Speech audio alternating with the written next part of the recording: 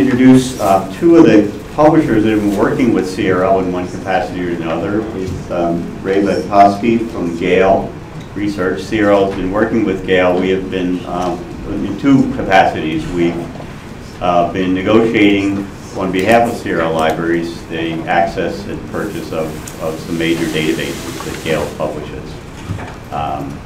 On the second way we've been working with Gale is that Gale is providing us metadata from their big databases, particularly the big newspaper databases, for inclusion in the ICON database, which is a registry of newspapers that have been either microfilmed, digitized, or preserved in paper form.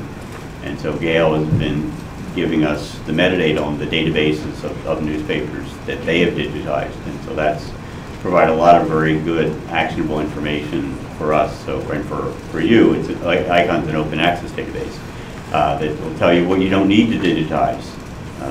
And it will also tell you what's held in paper, what's held in microfilm as well. So ProQuest, we've had a relationship with going back a ways. We have negotiated some arrangements, terms of access in terms of purchase for database published by ProQuest as well. But we've also, ProQuest has also done some digitization of CRL collections. ProQuest produced a large collection of published serials, historical serials, mostly late 19th or 20th century serials from the CRL collection. They digitized that some years ago. And so one of the obligations that ProQuest has in return for being able to digitize from these is that we don't want to have to continue to service the physical copies at CRL member expense. So ProQuest has agreed to provide an archiving solution for those digital files. So we're keeping paper, but we don't want to have to service it. So welcome Susan, welcome Ray. We were interested in the publishers because these particular publishers go back a long way with libraries. They go back to the dawn of the microform era, when we all walked on four legs, and the earth was shrouded in mist. And about the 50 years since the beginning of the microfilm era, they aggregated a lot of important content that libraries were unable to aggregate for one reason or another. That ProQuest and Gale microfilmed important collections that were in public institutions, private institutions, national institutions, and has created microfilm masters for those and a certain amount of control, maintains a certain amount of control of them. They've also invested quite a bit since the 1990s in digitization of some of those assets, some of those microform assets. Not all of them, in fact we suspect not nearly all of them. But in some. So we invest in those databases. We buy the New York Times historical newspapers, and we buy 19th century collections online, those kinds of things, a lot of them generated from microfilm content. The problem is we don't know how much is in the vault versus how much is out there in the sphere. And so if we're going to have to make decisions about what we continue to maintain in our libraries, and not only what we continue to maintain, but how we continue to maintain them. What kind of climate control conditions we provide for them, what kinds of monitoring of those materials we provide, shelf reading, that kind of thing, deacidification, conservation, that kind of thing. All those decisions will have to be made on, or should be made on the basis of knowing what's already been done in terms of microfilm. So that's the context for our discussion today. Because you already know a lot about ProQuest and Gale, I won't ask Ray and Susan to talk about ProQuest and Gale, and we'll launch right into the discussions. So, what about making the microfilm vaults more? What about further, better disclosure of what's in the microfilm vaults? Is that an easy thing? Is that a hard thing? Is that an expensive thing? Is that a That's a needed thing. I think it's something that we need to do. The issues we think with both publishers is over time we've acquired many collections, we've acquired other companies, we've acquired film that we no longer have rights to, etc. However, on the Gale side, we do have two pretty good resources that are open to the public for finding the type of microfilm collections we hold. There's the Gale.com site, which is, if you go to the products, you can limit by microfilm or microfiche and see the holdings we have. There's also a site that we have that goes much deeper than that and gives you title level information, which is the old primary source media site. The problem with it, again, is I don't think it is comprehensive. So there is an opportunity here with CRL to look at how can we give you more information about what's at the title level. We obviously have the information for internal purposes, just a lot of times that is an external list. And I will echo what Bernie said, which is we've only digitized a small amount. It's millions and millions and millions of pages, but as far as what the holdings are that Cengage has, it's very small. You know the percentage, would you guess? I would gather that I would say it's less than 5%. Less than 5%. Right. You know, again, millions of pages, but the aggregate of everything that we hold in our vault, it's very small. And I'll pass on to Susan here, but I do want to say, just from a preservation standpoint, that we do have all of our microfilm, our first generation microfilm, held at Iron Mountain. That's where we store everything in a climate-controlled environment, as well as we have a duplicate of that available for customer creation. So we do have a pretty good sense of the, you know, the importance of maintaining that archival data, because at the end of the day, it's a huge asset to us, right? So it's a huge thing that we take very seriously, and maintaining those masters is something that we, you know, we look forward. You ready? Yeah, go ahead. Hi, Susan Bokern from ProQuest. So I took over the microform group March 1st this year. So I'll tell you what I know. And essentially, when we look at across all our collections, so in microfilm, it's more than 1 billion pages. In fact, I've seen 1 billion, way 1 billion. Approaches the national debt. I was looking at the numbers, and we've had this calculated, obviously, before. But also, please remember that some of the microfilm in the past has been sold off, or it's been acquired. We also purchased the UPA microfilm, the government statistical microfilm, microlog from Canada. Our biggest collections, of course, are the dissertations and newspapers. And so when we put it all together, I hired someone to come in, that person starts on Monday, to help us pull together a very more detailed inventory list that combines all of our microfilm collections. And so we will have, I will have more of a detailed inventory to give you by guessing by fall or by year end. We do have the UMI microfilm little collection on our website, and that's also going to be Google searched. So that, you know, a lot of the collection is known or available or made public, and it's our intention to publish it on our website. So it's not like we're trying to make it a secret, it's that we're trying to pull together the correct inventories and what we have currently today. Yeah. So it's, those are kind of the numbers. It's well over 1 billion pages. I think it's from the numbers I've seen, it's north of that. Yeah, one of the challenges that we've seen is that even when the numbers are disclosed, that they're not structured in a way that you can compare. So we can't compare them yet. I mean, in truth, so that's what we're pulling together now. I mean, in fact, I was smiling when I was looking at some of the data that I pulled from our UMI and the UPA microfilm, and it turns out Norman Ross, I think, sold it to both. You know, Norman Ross is the mystery man here. Yeah, so Norman Ross, I don't know if people know about Norman Ross. Many people know Norman was somebody who made his living traipsing through the mountains of Eastern Europe, signing up small newspapers and microfilming their published, their back files.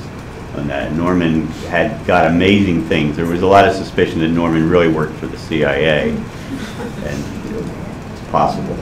But Norman accumulated an enormous body of very, very important material from microfilm of newspapers that are long gone, where the offices were destroyed in the Balkan War. and that kind of thing. And so there's a tremendous amount of, but then he sold the whole thing to ProQuest 5 years ago. Also to UMI. And to UMI. Yeah, so UMI and also to UPA collection, which is interesting. So we're reconciling those now. We think it's about 118 million pages and about 25 million is in the Soviet area, roughly. But we're doing another inventory go at this and try to do this complete as we can at the subject level, category, subject, title level. We think each run is complete, but we don't know yet until we audit that. But you'll have more data. I mean, I think this is incredibly important. I don't know, people agree? There's an obsession that I've developed working at CRL for too long. Fantastic that you're both going to do that. I was just going to ask that question. Is Norman Ross the IDC, or is that another company? So that's Eastview, IDC. Well, Eastview, yeah. Eastview. Yeah. No, he was different. I don't know the details there, but Eastview does also have a collection. But that, I can't say this. We are talking to Eastview about our collection and their collection to see what we have. Because we're kind of we're friends, as they say. Thank you. So title lists are one thing, and those are pretty easy to provide. But there's a few caveats, especially in the world of Gale and the historic newspapers that we've done. The problem is that there are gaps that exist within these newspapers. So we can say we have a certain title, but we may not have the entire holdings of that run. And there's many reasons for that. The most typical ones are we can either digitize or film the holdings of the institution that we make an agreement with. So if for some reason the institution doesn't have those holdings, we don't have those in our film sets. The other thing is that we have to make decisions not to film things because they're too fragile or they're something that the institution won't allow us to do. So just keep in mind when we talk about title lists, we can certainly provide title lists at the title level. We can provide a lot of time at the issue level, but there will always be gaps in what we hold. And the final thing about page counts is probably the biggest nightmare that I have because... Are you worried about that? Oh my gosh. Well, I'll give you a great example. We just did a product on American fiction. We did the analysis. We thought there was about 2 million pages. It turned out there was 5 million pages. And the reason is because the group that was filming at the time decided to change the reduction ratio and create what they call 2-ups. So the film was actually double the amount of pages. So I think it's impossible for a publisher to come up with a number. We can only use general numbers of pages. Yeah, I'm sure there'll be limits to this. I think another thing too is about rights. I mean, especially with newspapers, in some cases you would have bought the rights to microfilm only. So in that case, there's really no potential for it to be digitized from your. I don't know about that, Bernie. I think that if the newspaper, I mean, that's part of our core business, is right, is clearing rights on this stuff. So if the newspaper is something that we want to digitize, there's 2 courses of action. One is that many of our microfilm contracts do allow us either the right to first refusal to digitize it. The other option is that we can go back to the rights holders and try to clear rights. And that's something the ProQuest legal office is as sticky as anything in terms of dotting the I's, crossing the T's on rights. Just because you have it in microfilm doesn't mean you have the rights to digitize it or to do anything else with it. So we're very, very persnickety about that. How about, are they okay about disclosing what rights you have for these things? I mean, it's important to know for a particular title that you have a complete run or incomplete run, and even if we don't know you have a complete run, that if we know you have the rights, what the nature of the rights are that you have in them, that's actionable. I would say for most of them, and I don't have a breakdown for you today, for most of them we have to obtain rights. And even if we don't think we do, our legal staff still makes us go to obtain rights. So they're just, I mean, they are really stringent about that. So whether, even if we have rights, and there's lots of collections where we think we have rights, and it says, and yes, you have all rights, they still make us go back and get rights to the contemporary publishers, because there's also a lot of orphan works that show up in there as well. Yeah. So we still go out and clear rights. We do it regardless. So that's something we're really, really stickler on. It's somewhat of a priority for us as far as we're not going to go and find out what rights we hold for certain titles if we have no intention of digitizing. So a lot of times it's just that we've decided that this collection we want to use for a digital product, and at that point we go and find out specifically what the rights are. But we do not have a good way to tell you right now if there was a collection in our microfilm vault exactly what the digital rights were, because at that point nobody was thinking about digital. They were only thinking about filming. So we have to a lot of times go on a case-by-case basis and figure out what rights we have and then figure out to negotiate. And the other thing is one of quality. So it's like buying a house, leaky roof, buyer beware. Because when some of this microfilm was microfilm 70 years ago, 40 years ago, some of it, the pages are blurry. I mean, literally, the pages are blurry, the words go into the gutter, the pages aren't straight. So some of it's just, it's not great quality. In fact, I don't even have people read it on a reader because it's blurry when you see it. So some of it is just, it is what it is of the time it was created and the technology of the time. And usually we have the master instead of a copy or so, but even then it's not, some of the pages aren't very clear. Just a quick question. I think I know the answer to this, but I want to be clear. When you're talking about rights, you're talking about rights with the publisher, correct? Not the source library from which it was filmed? Both. Both, okay. Sure. Oh yeah, source libraries we're persnickety about as well. We always obtain the rights. And I'm thinking, do you have that same problem with historical records regarding decisions made regarding sources of funds at that time? And the question was asked in the other room, is it just academic libraries, whether it's academic libraries, historical libraries, national libraries, public libraries? We obtain rights from all of them. To the extent they can give us the rights. Right. Sometimes they don't hold the rights. So we're actually going two places. We're going to where it was the source material, rights there, and it's also a publisher or an antecedent publisher, because the source library doesn't always have the rights either to republish the content. Well, we've heard that in some cases the source library even will impose restrictions on the rights, or will deliberately limit the rights that they grant to ProQuest or Gale. And we found that when we go back to some of the publishers, I had a conversation with Gale about this, we want to be able to text mine and data mine your databases. In many cases, it'll be the source library that's preventing that, or the the restrictions the source library put on it. And that's pernicious. But I mean, we've probably some of those source libraries here, although I think most of the old libraries here probably wouldn't impose those kind of restrictions on it. But I know there are some independent research libraries out there that do, because it's a revenue stream for them. They figure they sell the rights to digitize their serials to Gale. They're going to make more on royalties if those rights are limited, because then they can go back and Gale has to come back to them, or ProQuest has to come back to them and negotiate further rights to that content, and that means more of a royalty stream. It's academic libraries too, Bernie. I mean, it's not just, absolutely. Don't mention anything. But so I think, the question is, how does how do you want it monetized or not? And some do. I mean, I can tell you, and the National Library, the British Library, we pay them royalties. So I mean, let's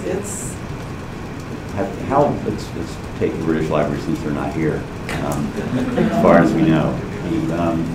What kind of restrictions are they one of those libraries that will say, you can have the rights that reproduce for this much, but then if you want the rights for text mining, you're going to charge them more? Not so much for text mining, although there are other publishers that do. But not, the British Library, not for text mining.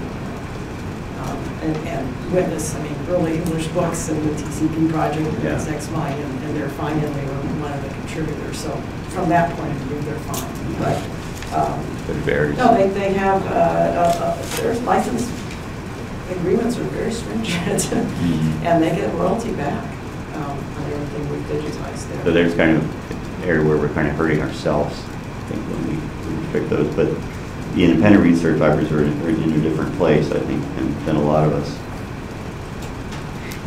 I'm pursuing this line of argument or line of inquiry because of the conversation yesterday. The fact it came up, the Brittle Books project came up yesterday, and the microfilming that was done under NEH, the NEH funded projects, and that those are a separate body of material. This is material that was microfilmed by the libraries, essentially, and but that was threatened because Susan Gibbons said, well, you know, RLG decides they're not going to pay the rent on the Iron Mountain storage anymore. So that means that the cost of that then has to be shoved back onto the libraries that have an interest, a stake in preservation of material. There's a large body of microform content, whether it's in the under control of commercial publishers or under control of, in some cases, libraries, in this case RLG, that could help us cover a lot of the territory in preserving, ensuring the long-term accessibility or at least long-term preservation of serial print materials. And I think we want to factor that into our planning, and we have begun to factor it into our planning. We've been pushing for more disclosure of metadata from the microfilm publishers and from the database publishers, and I think that's going to be really, really important. One of the items that came up this morning before the break in the discussion with the big libraries was, as I said, the value of the metadata that's being produced by the preservation, by the digitization operations, and that includes the commercial digitization operations. These are operations when Gale digitizes serials from the British Library, or ProQuest digitizes newspapers from the American Antiquarian Society or some other place. That's a time when they're laying hands on the actual physical object, and that's a moment when every page is being inventoried of someone's copy, of some copy of something. And so that's extremely important validation data that we can use to compare with other copies that might be the second copy archived or the third copy archived, or that kind of thing. So, or in some cases, like when we digitize our early European books at the BNF, National Defense, they have different classification systems for each decade in each department. And so they don't even know what titles they're giving us up front, because we don't know until after we've done the inventory and after we produce them. So it just depends on what the nature of the content, what type of content it is, and when, and what library, how old it is, and then how it was classified at the time within the library. So, you know, and to give the example, it took 70 years to, you know, digitize Evo, early English books, and 17 million pages, and we're still finding titles. We thought there would be 125,000 titles. We've digitized 130,000, and we still find titles. In fact, when we met with the British Library with the short title catalog, English short title catalog, I think we've done about 90%, 91-ish, but they're not sure because their catalog isn't complete either and accurate. Well, the data might be imperfect, as accurate as we can get it. It's the best data we have. The best data we have. You know, so that we know where it is. So that's where we are. So we'll be coming to you for that data. But we're also digitizing a lot from print right now, both of us. It's not from microfilm. So in contrast, on the early European side, we've already digitized 14.5 million pages, 47,000 titles, I think it is, and we'll be at well beyond 17 by the end of this year. And that's directly from print. It's not. So I think we have to talk both areas. Yeah, no, I think that's extremely important. I'll just add, you know, for serials particularly, that's the single most expensive thing for us to capture. There's lots of reasons for that, but think about the formats. You're talking about a lot of times broadside type items. The print is not consistent over runs, so they changed it from a weekly to a bi-weekly, or a new publisher came in and changed the format. And they're also very, very dense. You know, it's not like a monograph where you have, you know, some text on a page. You have a lot of dense pages. And in the case of us, in the case of Gale, we're segmenting out every single article within those newspapers. So it is a very cost-prohibitive thing for us to do. However, the usage shows that they're probably the most used parts of the content sets that we add. So we understand the value, but it's also very cost-prohibitive to do large runs of these newspapers unless there's a need in the market for us to do it. So I guess the message that I want to get across there is that I do think there's an opportunity at CRL and other groups like this to kind of put some pressure back on us to say, here are the things that are worthwhile doing in your vault, because we're not going to go just look through the vault and decide, oh, you know what, let's go do that newspaper. We need a reason to do it. And I think you guys have an opportunity to do that because of the, you know, the group that you put together, and obviously, you know, the forum that you've given us today. That's interesting. That goes a little bit of what we said in the previous conversation with Deanna and Craig from Clocks, that there's an opportunity for this community to help prioritize. Any questions, comments? Till the end? Okay, well, I appreciate your being here. Thank you. Ray and Susan, thanks for coming. Thanks, everybody.